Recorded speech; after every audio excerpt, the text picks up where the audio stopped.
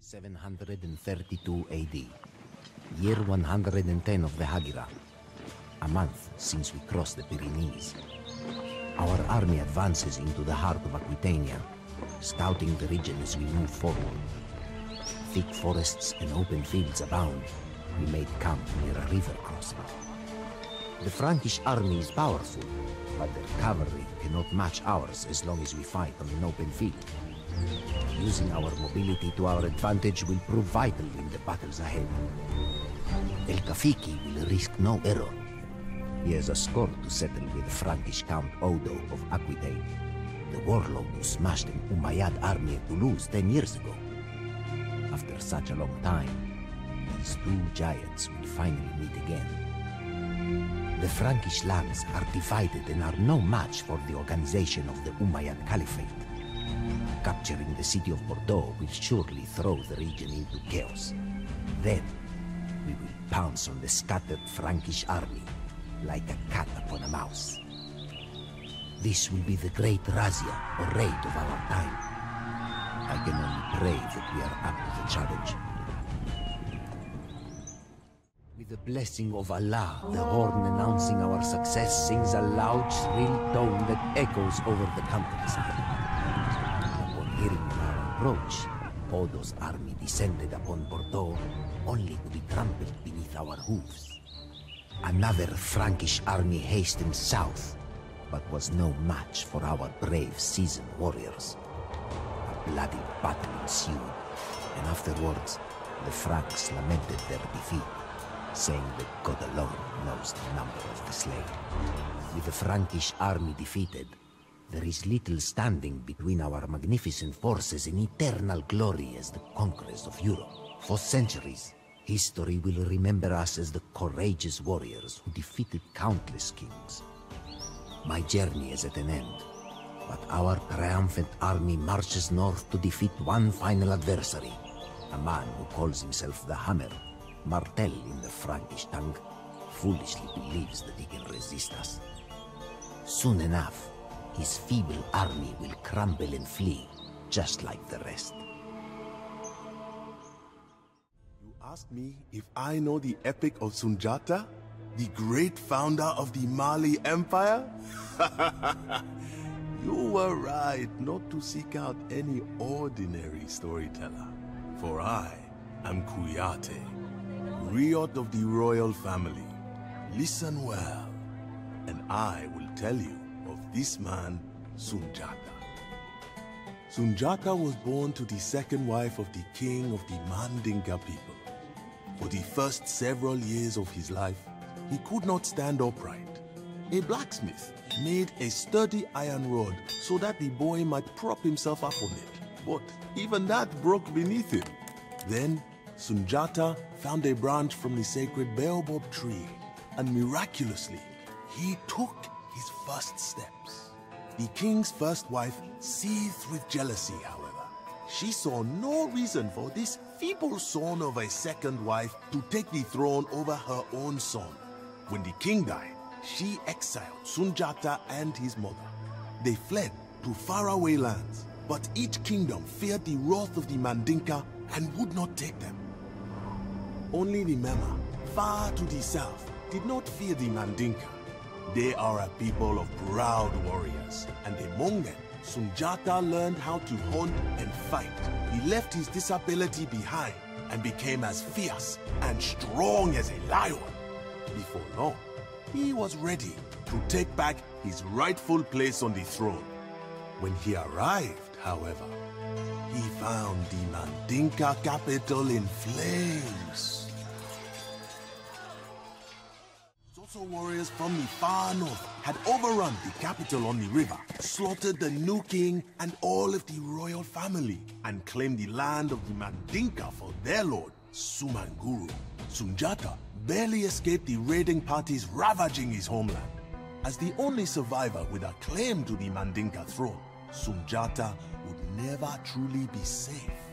Sunjata knew that he had to bide his time and hide from the Soso spies until he was strong enough to strike back. Sumanguru was a cruel tyrant and a sorcerer in command of powerful spirits. He was said to possess a magical balafon, which would grant him victory if he played it. Whether or not Sumanguru had magical powers, he was above all an ambitious conqueror seeking to seize the lands of the old empire of Ghana, a golden kingdom of great wealth and sophistication lost to the desert. Sunjata knew that contesting such a man would be difficult. The Soso had allied with other tribes in the north, the Jollof, the Diafanu, and others who profited immensely from Soso control over the Saharan trade routes. With such powerful allies and their armies, no one dared to rise up against them.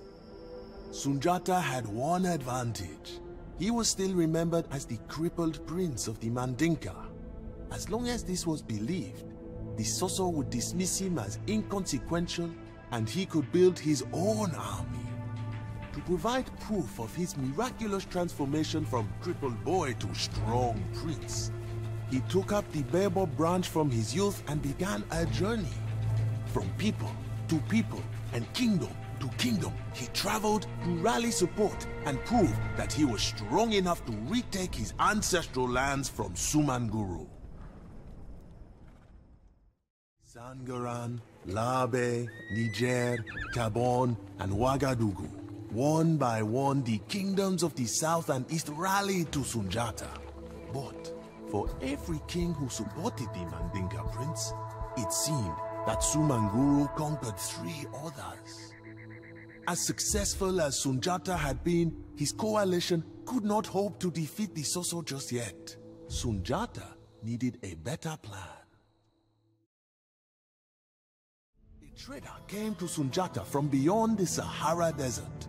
He had a deep, thick Arabic accent and told of great gold deposits in Sumanguru's lands.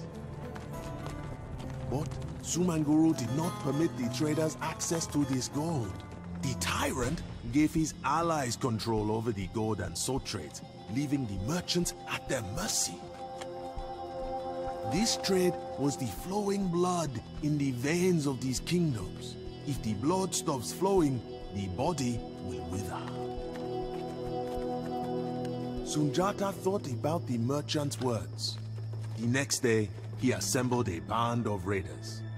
If trade was the blood of Sumanguru's empire, then Sunjata would drain it, just as one drains an animal after a hunt. Sunjata raided with unbridled success. With trade diverted into Mandinka lands, allegiance to Sumanguru began to waver across his empire. Sunjata put the gold he gained to good use, assuring that his people and allies profited from the new riches.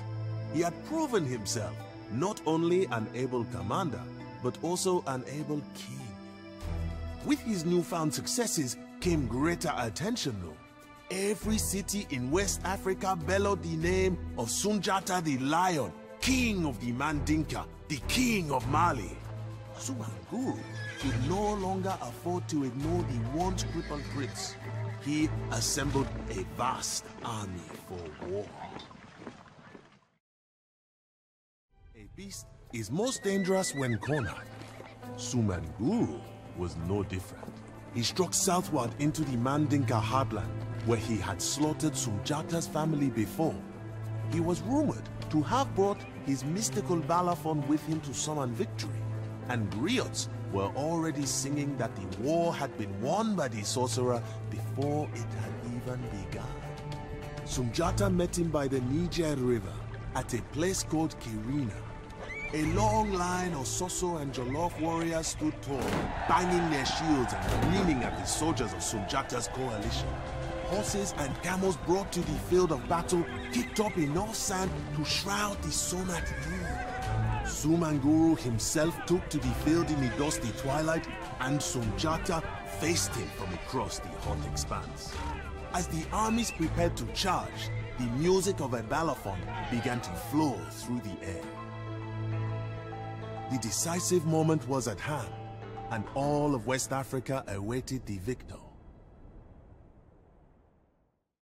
armies crashed against each other. They buckled and wrenched, bristling serpents coiling and writhing amidst the clamor of weapons and the rumble of hooves. Many times, the Malian soldiers faltered, but at critical moments, Sunjata would ride across the lines to rally his men, inspiring them to push on and prevail. At long last, the Soso onslaught slowed and their resolve began to fade. Sensing that the tide had turned, Sumanguru abandoned his men and fled into the mountains. At the sight of their leader in flight, the exhausted Soso lines collapsed. The celebrations lasted for days, with the most bountiful feasts ever seen. All the kings of the coalition gathered to proclaim Sunjata their Mansa, the king of kings. Mali had become an empire, and Sunjata its emperor. Mali now dominated the land on both sides of the great Niger River. Mansa Sunjata reigned freely from the gold mines of Bambouk to the city of Gao, but more was needed to stabilize the empire. Sumanguru fled to his stronghold of Kumbi Saleh, still wreaking havoc wherever he could. As long as he lived, he would be a threat to the peace of the realm. Sunjata called upon his men once again and began a long siege of the mighty Soso capital and former seat of the Ghana Empire. Sunjata would not be denied his final victory. With peace in the empire and the deaths of his family avenged, Mansa Sunjata settled well into his role as the ruler of Mali. In peace, he was as effective an emperor as he was in war, building markets and monuments across his lands. He was a model for all emperors to follow, making his country a center of learning and culture at the edge of the Sahara. And so I remain to tell his story. Balafaseke Kuyate is my name. His humble family historian, a griot of superb bloodline and patronage. And this is Sumanguru's balafon, which I stole before the battle at Kirina and played that day to inspire the victory of Sunjata. Aksum, the heart of our empire and the cradle of Ethiopian civilization.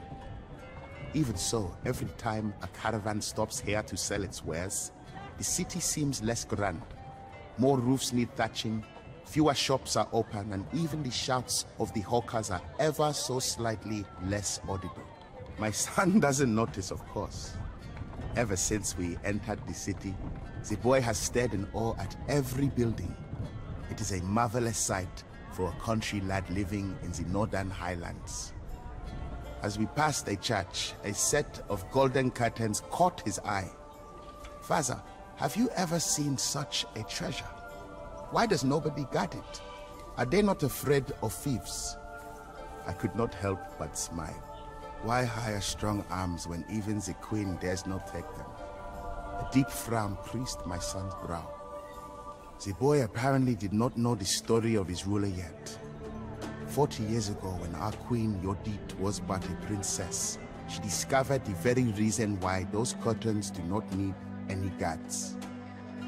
Yodit was truly beautiful.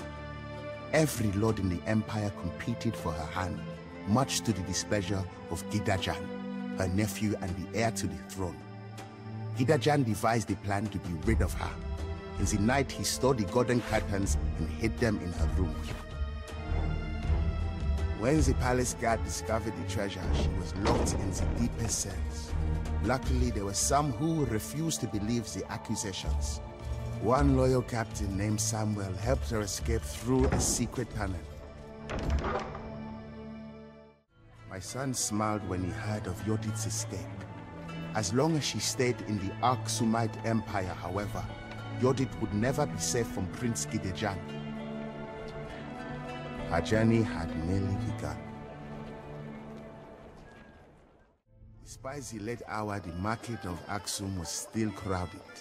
Vendors shouted from several wooden stalls, describing their goods: bolts of silk from the Far East, olibanum incense from Arabia, bracelets made from Egyptian glass, our own Ethiopian ivory. Tired of browsing these stalls, we sat down on a low wall next to a shop. "Father," Daniel said, "will you please tell me the rest of Yodit's story?" Despite my fatigue, I decided to entertain the boy.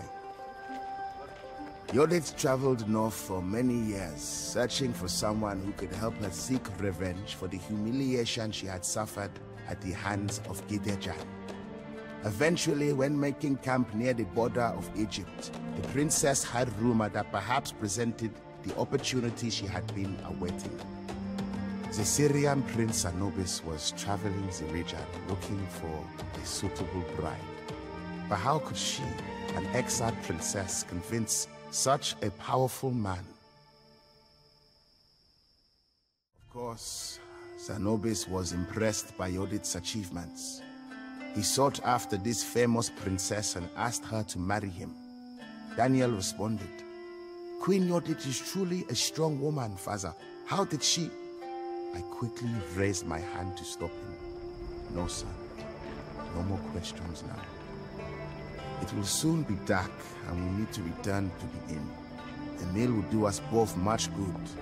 Perhaps I shall tell you about one of her great victories before going to bed."